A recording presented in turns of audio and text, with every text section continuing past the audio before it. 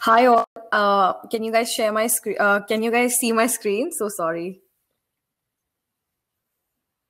Perfect. So I'll be starting it. Let me know if you can't hear it or if there's some sort of disturbance. Please let me know. That recording has started, but something tells me that I shouldn't because this is a real life friendship that we're going to talk about during this talk. And yeah, I don't I know. also think that people just think that we're fun and maybe would want to hang out with us after they see us talking to each other, which would be fun because one day we'll actually get to go to conferences in person and actually hang out with the nice people. I know, right? All I right. agree.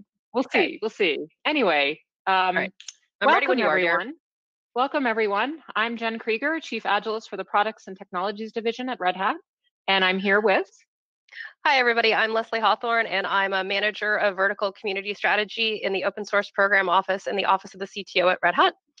And today, Jen and I will be talking to you about how to create high-performing teams, some common barriers to accomplishing that, and how each of us as individuals, leaders, and managers can contribute to our team successfully getting stuff done well. So to introduce the topic of our talk today, psychological safety, I'd like to give you a little bit of history on the terminology and why it's come into the common parlance of business discourse of late. So in 2015, Google set out to do an in-depth study to understand what produces the most successful engineering team possible. And at the time, Google was well known for an extremely rigorous hiring process that focused on things like the quality of education a candidate had, how many years of experience, in-depth knowledge of arcane algorithms, and a variety of other factors that they felt would contribute to building the most successful group of people to build the world's best quality products. And what they found after doing interviews with 200 plus employees and looking at more than 250 attributes of successful teams from more than 180 teams across the company, they discovered that every single set of success criteria they assumed would create the best possible team had nothing to do with reality. And in fact, the top factors for determining a successful team were those that you see before you: psychological safety, dependability, structure and clarity, meaningful work, and having impact. And a high-performing team had all of those attributes. But the most important attribute by far and away, and in fact, the linchpin for creating the other four attributes, was of psychological safety. The feeling that you're able to successfully take risks and be vulnerable in front of one another and not have that diminish other people's view of you or their view of your ideas. Now, this was really surprising to the folks who were running the survey, who expected to hear that actually the answer is that you went to Stanford University and had a PhD in computer science. But it wasn't actually particularly surprising for me as someone who worked at Google in the early days and didn't feel like I operated in an environment of psychological safety. From my own personal experience, right, I graduated from UC Berkeley, which for folks who know anything about Stanford University and UC Berkeley, they are rival schools. So I came from the not nice school. I was one of the only handful of women at that point working in the engineering department. I didn't have a computer science degree. I had a degree in medieval English literature. And I often felt like I just didn't belong there. And maybe someone had made a mistake. And, I was just waiting for the time when someone figured out that I wasn't really where I should be and that I should work harder and harder and harder and faster and faster and faster to prove myself and to prove that I would be able to be successful in the environment where I was already successful in doing a good job. So I don't know how many of you in the audience are this is resonating with you and you're thinking, yeah, I've been in that place. And I bet all of you probably went and looked for new jobs as quickly as possible, right?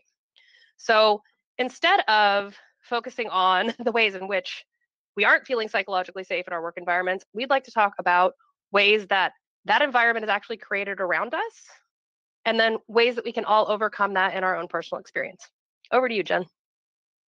So we're going to start with 5 common barriers to achieving psychological safety.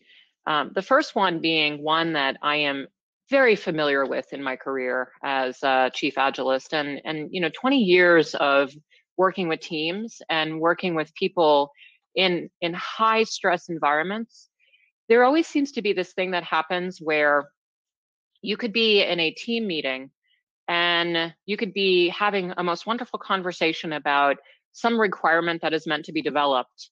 And the team could all be open and chatting and talking about whatever it is that they want to do in order to solve the issue that is in front of them.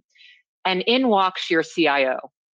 And immediately what I have observed happen is everyone in the room shuts down. It's almost like if the door was over here and everybody was interacting with people right here, the second that CIO walks in, everybody goes like this. And it's like what happens, that dynamic in that team, what really happens is it changes almost like the social structure in which decisions are made shifts. And it has literally happened at every single company I have ever worked for. At least once a month, I have observed this. Even today, working at a company like Red Hat, where we really do want to make decisions based on the best idea winning, we still fall into this trap of the highest paid person's opinion. It is something that we collectively own. It is something that it's not like somebody said we had to listen to the CIO. We just assume based on hierarchical structure that they must know the right answer to any question that is on the table. And of course, their answer must be the one that we should go with, right? Does that sound familiar to everybody? Because, geez, it certainly sounds familiar to me. The other thing that I want to talk about too is this concept of imposter syndrome. And I recently had a very interesting situation happened to me because I joined a new team at Red Hat. We had a relatively large reorg and a changing of hands at the CEO level, and that impacted my team as well. And I joined a team of people that I deeply respect and deeply look up to. They're extremely smart people. They have so much knowledge, and I kind of felt like I wasn't good enough. Like I felt like, gosh, if I say anything, I'm gonna put the cards on the table to show everybody that I am not an expert in anything. I am not an expert in the situation, and I'm not good enough for this team. And the funny thing about that is I know better. I know better. I know better on so many different levels because my job is literally to coach people out of imposter syndrome, to help them understand that they don't have to be, air quote, the greatest expert to feel like they're good enough. They just have to be happy with themselves. But the strange thing that happened is one of these people that I deeply respect in a meeting just basically said, you know what? I don't know the answer to that question either. We should probably talk about that. And I suddenly realized that, you know what, because I feel unsure, because I don't know the answer to everything, doesn't necessarily mean that there's something wrong with me. It just means that I don't know. And that's okay too. Thanks, Jen. So one of the most common barriers for achieving psychological safety that I've experienced throughout my career is actually managers setting really unrealistic expectations, just simply through their own behavior and how they engage with their work, and how that trickles down to their teams and, in fact, to everyone in the company. I recently worked for a startup where we had folks in charge who were those nice people who really only need like 5 hours of sleep a day, or they at least think they only need 5 hours of sleep a day, and who would be online at literally all hours. You would be having a random conversation about something that you didn't think was particularly important, and then all of a sudden someone with a C-level title would jump into the conversation and start explaining to you why your opinion was in fact completely wrong. And then you also look at the clock and realize it's 2 a.m. for them. And when you, as a manager, as a leader, set the example that people have to be always on and always available, and also always somehow outperforming their very, very best self at all times, you create an environment where people are constantly in fight or flight mode, right? You are never actually able to sit back and simply reflect if you feel like somebody who is in authority over you is constantly watching you, is constantly doing things, is constantly being tasked with stuff that they need to accomplish. And how are you ever going to live up to that set of expectations? You can't. And your work suffers and your quality of life suffers as a result, leading to, this is so you, Jen. I know it's so me. I was reflecting how so me it is, because right now the state of Colorado is on fire in a way that that is unfortunate. But I think in the case here, and I was also reflecting as Leslie was speaking about my own behavior as a manager of a team, and how I have actively tried, at least this year, to stop responding to things after hours. And I realize in a global company, after hours for somebody else is not after hours for me. And so I give myself a pass for, answering an email at 4 p.m. my time, which is very, very late for my coworkers in the Czech Republic. But I think the interesting thing about that whole situation is this connection of this overwork and the setting unrealistic expectations for individuals really kind of contributes to this concept of hero culture. So if you are always, as a manager, airdropping into a situation to save the day, you are setting the expectation with your team that they should also airdrop into situations where they will be perceived as the hero. And in companies where output is more recognized as something that is measurable than outcome, hero culture really thrives. And what I mean by that is if you are the person who is constantly first in line to fix whatever bug is on fire, whatever thing is broken, and it is midnight your time, I have to ask, is this really healthy? Or is it just that you prefer working at midnight, right? These are generally things that I think about when I am interacting with folks.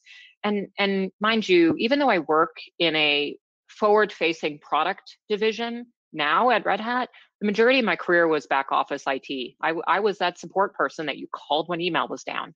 I know what it looks like to firefight, because that's frankly the entire first half of my career was being first in line to answer the call when somebody wasn't able to use their computer.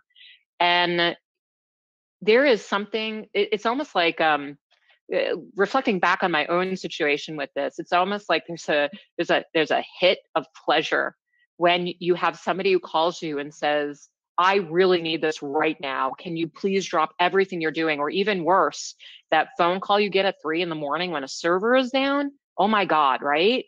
Like there's this, you go into an immediate panic. Like you have got to fix this thing right now because somebody can't do your job. And oh my God, I'm going to get yelled at if it doesn't get resolved. And honestly, in the earlier part of my career, there was also I must fix this right now to hide the fact that we did not do the right thing. Because if I don't, someone's going to get yelled at and potentially fired. I mean, that was a reality of IT. And for many of you, it might still be your reality. That still might be the environment in which you work in. And so like this vicious cycle of I'm going to be really hyper anxious and super stressed out. I'm going to fix the problem. And then the user is going to be like, thank you so much. And they're going to walk away and you're going to feel victorious. And it's going to be this thing that you train your brain into doing. It's kind of like this pick up a phone when you're bored thing. You're training your brain and you're training the culture of your company to do these things. And this is not the talk about burnout, but I will tell you that burnout is significantly bad. And we don't scientifically or even emotionally understand the long-term impact of burnout. We just don't yet. But I can tell you, having gone through it and now on the other side of it, after I would say maybe Leslie, like 5 years of experiencing like a cyclical burnout phase in my career and my life, it is really hard to unwind yourself from. So if there is one thing that I could tell y'all to do related to psychological safety is please do not find yourself in this circle or the cycle if you can avoid. Absolutely.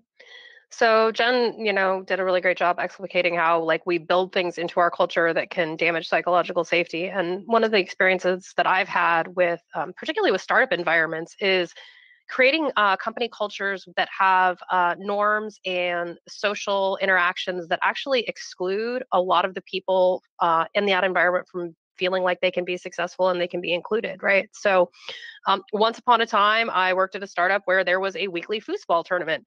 And I mean, honestly, who does not like foosball? Foosball is fun. Well, I don't like foosball because I am really bad at it and I have poor depth perception and maybe not the best hand-eye coordination ever. I like to watch it. But, what that effectively did was for the, 2 hours a week where we were all having social hour and the focus was on like watching people interact while they were playing foosball and having a tournament and points on the wall. Like I could only be as included as that bystander who was sitting there sipping a beer that she didn't actually really want to drink because alcohol is not my favorite beverage, in order to feel like I was kind of part of the team, right? And there are any number of ways in which we do things that seem like they are well-intentioned and good ideas that actually are incredibly excluding behaviors, like serving dinner for your employees at work. I mean, who doesn't want a delicious dinner? I know I do, but what the message that actually sends is, if you're not dedicated enough to be here working after hours, if you have to go home, to care for your family, if you have to go home and just put your feet up on the couch and watch Netflix because you are tired and you need to refresh yourself, there is something wrong with you. You are not actually, in it to win it with the rest of us. And basically creating these social norms that put pressure on people to always be on, to always be focused on their work, to always be omnipresent in their job to the exclusion of all else, not only stifles their creativity and their ability to feel like they can accomplish good things when they're on the job, it also just makes people feel like this isn't the right environment for them. And you may have really high performers who decide that they're going to go be high performers somewhere else in a corporate culture that values them having work-life balance, right? Which is a bummer. You don't want to lose good people just because they were not good at playing foosball. Exactly. I mean, I wouldn't. I oftentimes reflect on the whole cultural phenomena that is coming out of Silicon Valley for like literally my entire career, of putting couches in people's offices so they can sleep there overnight. And I'm like, huh? Why is that a thing? Why did anybody agree to do that? Anyway. Because Janet, no, my dear, this is a huge improvement over the time when you had a sleeping bag under your desk so that you could stay in your office over. This was a thing. I did not hear about that. Now I'm even more horrified. So I guess the couch is an upgrade. Yes. All right. This is you, my dear. Okay, cool. It's me. So how do we go about engendering psychological safety in the work environment? And I think that the key element here is through building trust. So let's talk a little bit about how we can actually build trust. So the only thing I can tell you is safety has got to start with trust. There is no situation there. Just to be clear, there's no tool you can buy. There's nothing you can install. No company has a framework that you can purchase to coach to.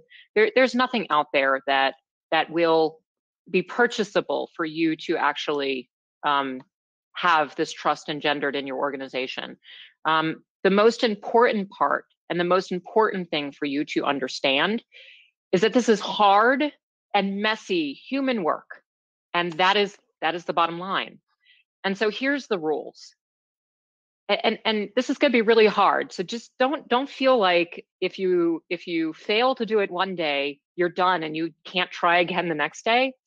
Being transparent at work, being clear about your needs and your own goals when you're talking at work isn't an easy thing to do, but you must do it. You must do it because if you are not transparent about what is going on, no one will ever feel like they can be transparent with you. That is the bottom line. And I have found at Red Hat, especially this year, especially in times of weird social, political unrest, pandemics, you know what? There were a lot of people on my team who really were struggling with their home environments. And it wasn't until I said something about my own struggles that they felt like having their own struggles was okay. Like there is some, and I'm not the person who sets unrealistic expectations. I try my best to be very reasonable about what I am asking from my team. And I always say, you need to push back if I'm asking for too much. Tell me when I'm being unreasonable. Be transparent with me. It's the hardest thing we're going to do. It's the hardest step forward. And don't feel like you have to be transparent, like Leslie and I are going to be later in this talk. take a baby step. Be transparent, like saying, hey, I've got to get my kid to school in the morning. I'm going to need 15 minutes later meeting start. That's okay. Start with something small and safe to you, and then grow as you watch your team expand into. The second thing is, while you are being overly transparent about your needs, like be strong-willed and be very clear, but also understand when somebody else has a need that is maybe in conflict with yours. Like, for example, for me personally, starting my day at 7 in the morning is about where I want to start. But because of where I live and because of the people that I work with, I typically start my day around 5 in the morning. So while I understand that folks on the East Coast of the United States would like a meeting at 7 in the morning their time, because the reality is at Red Hat, once 9 a.m. hits about, it's essentially like a 3-hour block of the most busiest time for the entire company because of the overlapping work hours between North America and EMEA, and to a certain degree, APAC. That understanding where we all fall in line there, understanding the fact that I really don't want to have a 5 a.m. meeting and they need to have a 7 a.m. meeting. And maybe I don't need to be on that meeting. And so maybe we can figure out some compromise that creates a situation where we both win. And then finally, be a real person. I think there is a picture. Yes, there is. Yay.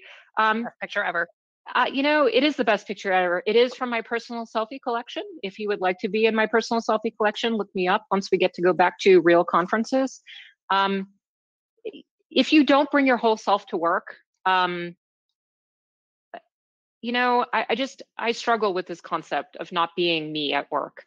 It would be so hard for me to shut down my personality. It would be so hard for me not to be playful, to want to have fun.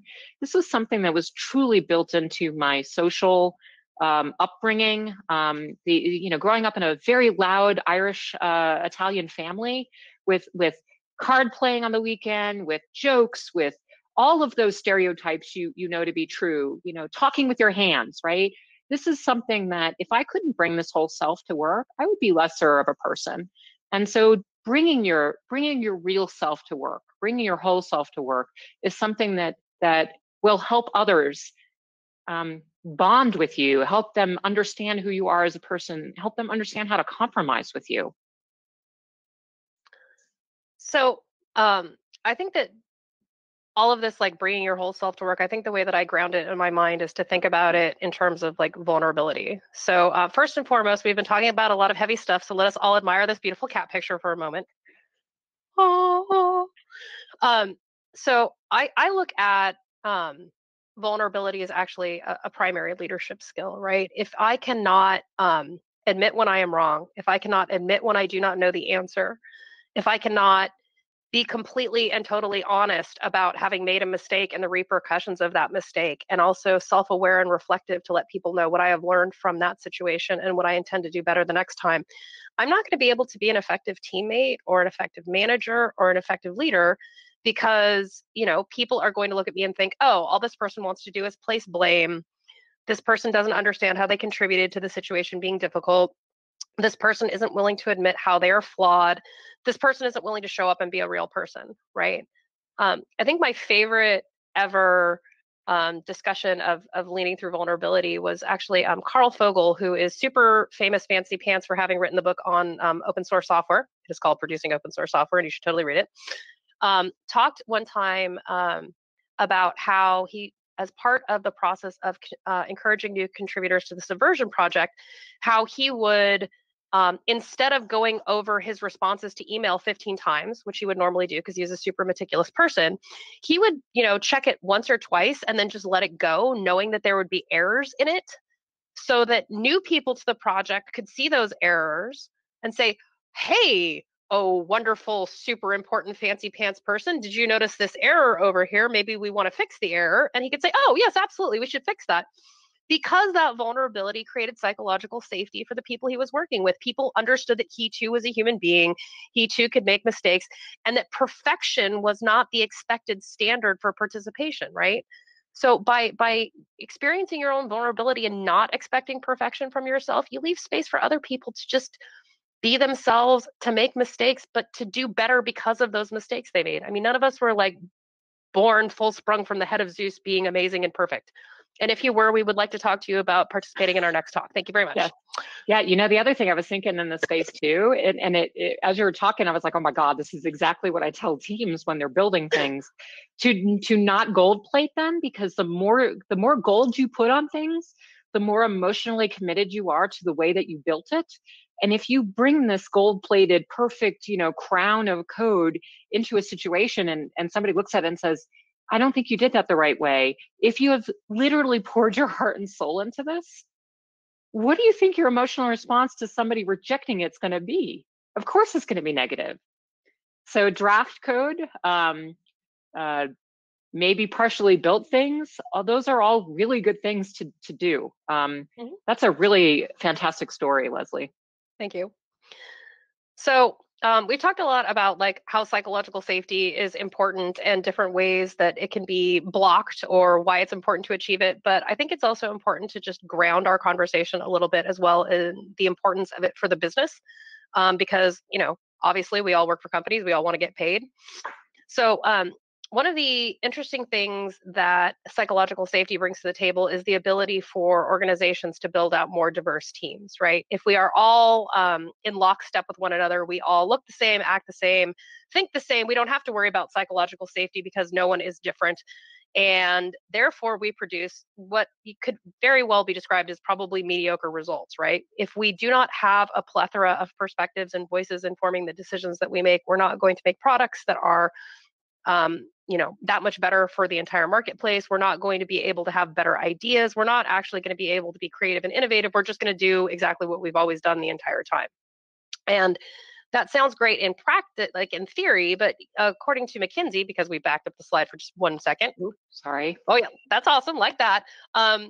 Companies that have a more diverse workforce have financial returns well above their industry mean, and that's to the tune of like 35%. So there's an actual bottom line impact, making sure that you have a psychologically safe work environment. And then we move on. So I think that, you know, we talk about diversity, we talk about, you know, wanting to make sure that we have a plethora of perspectives and voices, but it's not enough to just say we want to create a work environment that is diverse. It is great to have a diverse work environment, but what we actually need is an inclusive work environment. We don't just want to have a whole bunch of different people who come to work every day. We want to have a whole bunch of different people who come to work every day and feel like their contributions are valued, that their voice matters, and that we want them to express their differences of opinion, their own perspectives, their own unique voice, right? So diversity and psychological safety together create an environment of inclusion, right? And if we do not create inclusive work environments, all of our work to create this diverse perspective just means that we get people in the door and then they have no motivation to stay. And the business loses out on all of the time, energy, and effort brought it, you know, to recruiting these people, training them, getting them prepared to actually be successful. And then if they don't feel like they can succeed, they just leave. Seems like a bad outcome. Not what I want. All right, so we've talked a lot about you know, psychological safety and all of that, and I think that one of the reasons that I love Jen so much is she and I are both big believers in practicing what we preach and not just standing here and saying you should do things, but we actually do those things ourselves. So we are going to talk a little bit about what psychological safety means to the two of us, and it's actually very different. So what psychological safety means for me. So we're going to do a really quick retreat into story time. So about 4.5 years ago, I had the greatest thing ever in my whole life happen to me. I had my little daughter, Katerina, and that was an amazing experience, but it came along with undiagnosed postpartum depression, like severely, severe undiagnosed postpartum depression. And I didn't really know that it was happening to me. I didn't really know that I had postpartum depression until, of all things, I heard it described on a situation comedy TV show, which was pretty weird. I'm like, oh, I have that thing. Perhaps I should seek medical attention. So the result of this was to seek medical attention for my clearly failing mental health. And the upshot of that was I ended up taking medical leave for 7 months to get treatment. which was really good and important, but it was really hard for me to do that because I think workaholic, once upon a time, is a nice way to put it. I definitely did a lot of defining of myself through my career and my work achievements. And I also just felt like walking away from my job meant some kind of failure of myself as a person, like I was letting my team down, like I was really humiliated about needing to say, like, I need to step away, I need to take care of myself. And it's important that I did, and I came back to work, I think 5 months earlier than like was expected. Like, also seriously, kudos and shout out to Red Hat for their amazing handling of that situation. I'm super grateful to work at this company. I could not have asked for better support. So I came back to work and I was really sheepish, and I don't know how to put it the right way, maybe like closed off at first, because I just kind of felt like everyone was judging me and felt like I was a big screw up, and just all of that like mental, emotional baggage that you bring along to the party. Um, and so then I ended up at an event when I was chatting with one of my coworkers, and he said, "Yeah, we're glad to have you back." And I said, "Yeah, okay, sure." And he said, "No, no, no, no, no, Leslie, we have been waiting for you to come back. We have missed you so much. We have missed what you bring to our team. We have missed what you bring to our group. We are so grateful that we have you with us." And I remember in that moment that all of that fear and all of that just terror that somehow I was not good enough and that I had made a huge mistake and that how dare I be human was just lifted. And after that, I wasn't afraid anymore. I wasn't ever afraid to say, like, today I am having a bad brain day. Maybe today will not be my best day. I'm still going to show up and I'm still going to be here for you. But if you want my best output, you might want to talk to me tomorrow morning after I've had my first cup of coffee. And that really made all the difference in the world for me. It's a really special story. Shout out to Rich Bowen for being awesome. Yeah, I mean, seriously, I cannot thank you enough, Rich, for doing that for Leslie, because I think, if I recall, I might have said very similar things to you, Leslie, but yes, I think but I wasn't listening to you. You needed somebody other than me to say those same things to you, like somebody who True. it's not that you respect, it's not that you don't respect me, it's that you needed a colleague, like a true peer, to say that to you in a way that, in the way that you can hear it. And I cannot, I mean, it's so funny that I'm thanking Rich, not directly, but I cannot thank him enough for coming to work with his true self too, because that took a lot of compassion. And a lot of, I mean, like, he could have also been outside of his comfort zone sharing that with you, because you might have responded very negatively to it. I mean, who knows, right? Like, so kudos for him for being courageous.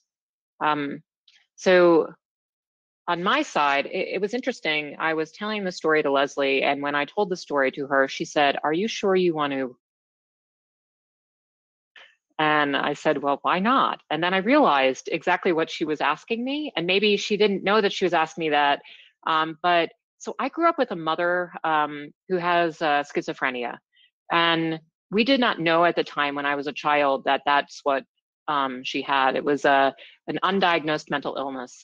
We really weren't sure. And it kind of shaped, it shaped my childhood and the way that I am as an adult, in a way that I'm still learning what it means. Like, in fact, I literally had an epiphany while telling the story to her, what amounts to, like, what was it, like 20 minutes ago, right? And I think the bottom line here is that my mother spent her entire life trying to hide this from others.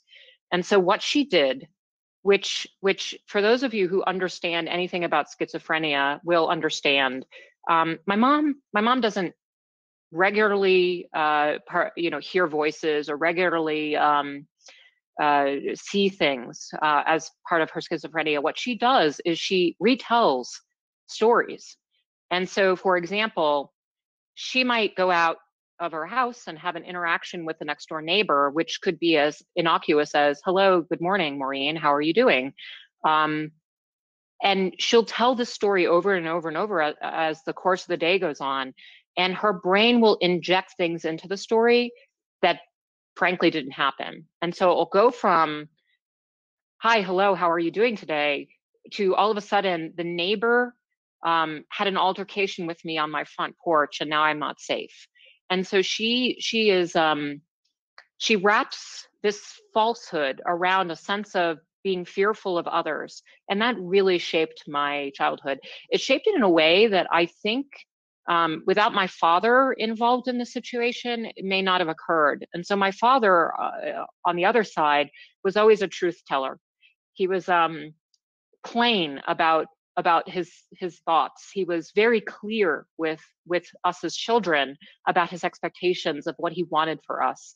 And so that juxtaposition of a parent who could never tell the truth, or she was telling her truth, is probably a better way of putting it, and the other parent who always saw the truth for what it really was and made us tell that truth, really shaped who I am as a person today. And so psychological safety for me at work means I get to tell the truth without fear, regardless of the consequences. And it is a trait which I will tell you has a time ticker on it, especially at organizations, because eventually you will tell the truth in a situation in which the consequences are severe. And I will tell you, in my career, I have been in that situation more than once. And I've always managed to tell the truth in a way that has made it possible for me to be successful in my career. But eventually I will tell the truth in the wrong way at the wrong time, and it will have severe impact. But for me, I will always continue to do that because I see the damage that my mother did to me growing up. I see the damage that she did to my siblings. I see the damage she did to our family unit, and the fact that I don't have interactions with my cousins, my extended family, all that stuff. I see the damage it did.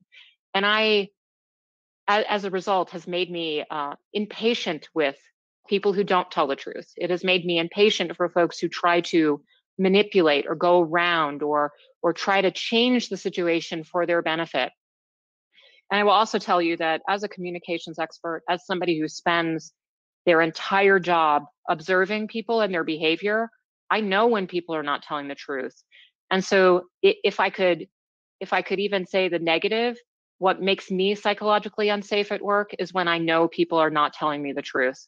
And I see it all the time. So it's something that I feel very strongly about, making sure that others know the truth and making sure that truth is as true as it can be and not necessarily just my own perception. And so the other thing that is important about telling the truth is understanding when you are wrong as well. And we're going to talk a little bit about that in at the very end of this talk. Yeah. So one important nuance about this is that we have just told you what psychological safety means for both of us, and you will notice that they are completely different. There is truth in that. And I think I mentioned earlier that it is really important for, we didn't start with a definition of psychological safety for one very important reason, which is it is not the same for every single person. And so if you do nothing else, start with writing down what it means to you.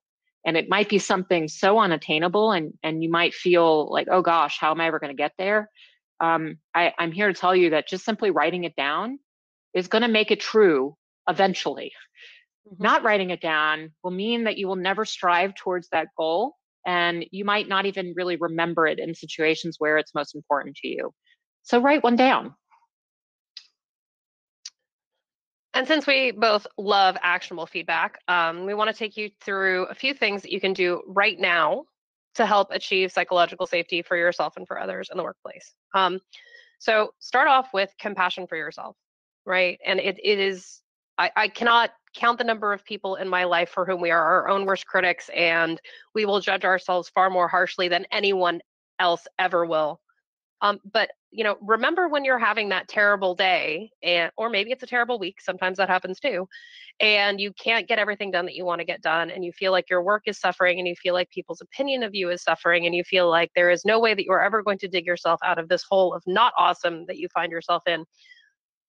It's okay to not be perfect all of the time. In fact, if you think that you're being perfect all the time, you are having a completely different problem, which is delusion. And that can possibly be the subject of another presentation that Jen and I will not be giving. So remember, be kind to yourself, right? Everyone, we should always be kind because everyone is fighting a hard battle, and that starts with us. If we can't have compassion for ourselves, it's very difficult for us to have compassion for anyone else. So start with yourself. And then after that, remember compassion for others. I think that if anything, our current tumultuous circumstances in the world have really helped us to have that compassion for other people, because we suddenly have gotten a very intimate view of the pressures and I want to say periphery. Our real lives outside of work are not our periphery, but what goes on in people's everyday life that we never experience or know about because we've been very careful to craft this veneer of professionalism that never touches on what happens in our home life. And then suddenly, it's like, wow, it's probably really hard to have 5 kids, not in the middle of a pandemic, bouncing around your house, making lots of noise. It's like suddenly we get a real opportunity to understand what each one of us experiences in their daily life, for good or for ill, right? And having compassion for those moments of, well, this was not your most shining moment, and that's okay, because tomorrow I will have my not most shining moment, right? And since we know that we are going to make mistakes frequently, because we are all fallible human beings, right? It's okay to make mistakes. Just try and make new and better mistakes every day, right? New and better mistakes is a perfectly awesome outcome. Okay, so last but not least, important. I know this is super important. Cultivate your friend network, right? Yeah. Like, so Jen and I actually, we put this in at the last minute, and we had a debate about whether or not it was too cheesy, but I think it's actually really important to talk about it. Like, when you are in your work environment, you need people that you can just be a real person with, like completely and utterly unconstrained by any concerns of professionalism. And am I gonna lose my job? Is somebody going to decide that I, flip the bozo bit on me and decide that they don't want to talk to me ever again? Right? I cannot count the number of times when I was working on an extremely difficult project in the last 2 years that Jen was intimately familiar with, where I would call her up and I would go, okay, everyone thinks I'm dumb and no one wants to listen to me and I am a complete failure. And she would say, okay, so no one is listening to you. That is true. And here is why. And you are not a complete failure and everything is fine. And if I hadn't had that, I don't even, let's just say negative outcomes, right? Because I have the support of a friend network at Red Hat, I'm able to be that much more successful. And it is so important. So, actually make buddies with people you work with, and not just like, oh, maybe we'll go get a beer together and like talk about sports, like actual real friendships, right? You can have real friendships at work. Find them, cultivate them. Important to your success as a human being. Yeah. And your mental health and well-being. And in my case, my favorite situation for me has always been needing feedback, but also needing to have it be done in a way that is safe, because you might correlate this concept with my situation as a child and what it might be like to have a parent who is seriously unwell mentally, right? Like you have to just imagine your worst nightmare, and you can be rest assured that is exactly what happened to me as a child. It is pretty true that this has long and lasting impact on individuals. And part of that is that I know that I'm not perfect. Surprise. I mean, I need to know that I am not perfect. And You're the most important part, I know, right? Thanks, Leslie, but I don't believe you for a second. The interesting situation for me is that I also need psychological safety when I am learning about where I might have failed. And for me, that comes in the form of a dear mentor who I've been working with for the past 2 years, who does work at Red Hat and does have the grace and also the skill to tell me when I might have misstep in a way that I can hear it. But I will tell you something, I would not have been able for her to do this with me if we did not have a friendship first. That came first. And it's something I treasure. Like I need the real honest feedback about how I am approaching things and what I could do differently. But it would not be very easy for me to hear it if I did not have that established relationship with her. And so for me to grow as an individual, both personally and professionally, it is important for me to rely on somebody that I personally trust to hear the things that I need to hear. So it's the good part is you've got the support, the friend base, the people that are always lifting you up. but it's also important because these are the people who are going to tell you the truth about what it is that you are doing and how it might have impacted somebody else negatively. And so that is, you know, positive of the situation to have that type of network. So. So friends, we have come to the conclusion of our presentation. We hope that you have found it inspiring and also enjoyable and delightful, as we have enjoyed presenting it to you. And we, at the very last, we would like to thank all of the wonderful organizers of DevConf US for putting this conference together and overcoming very difficult circumstances to be able to present this event virtually. We love you. Thank you. Thank you. And we will look forward to seeing you at a DevConf near you in the future. Thank you, everyone. Cheers. Cheers. Unrecord now.